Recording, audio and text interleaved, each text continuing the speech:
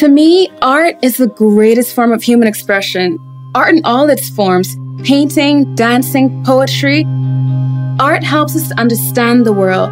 It reflects society, but it also celebrates who we can become. Law is just another art form. Together, law and art form the way that each culture, each country expresses and defines itself. Jurors have to create something awe-inspiring every time they defend a client or analyze or advise a case.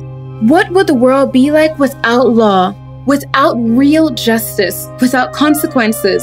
There'll be no environmental protection, no safety, no guaranteed freedom of expression. How could we adapt to changing technology if law does not keep up to the pace of change?